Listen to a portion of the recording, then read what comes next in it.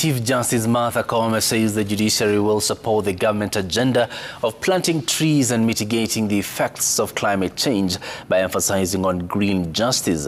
She says green justice will involve handing out sentences that involve community service of planting trees and cleaning government institutions by petty offenders. Speaking in Laikipia County, the CJ said that the Land and Environment Court is spearheading tree planting at the judiciary and will set a target for the trees to be planted. The CJ led Nanyuki Law Court staff in a tree planting exercise at Mukima Secondary School.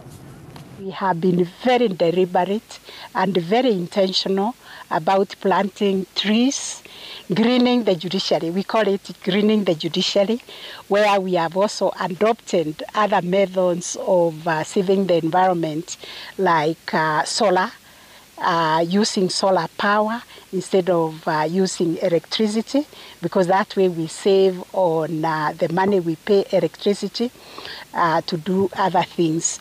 We are also adopting what we are calling green justice sentencing. Instead of sentencing people to go to prison and lounge in the prison, we are sentencing them to community service, where they can do tree planting and where they can do cleaning the hospitals, cleaning the markets, painting the public offices.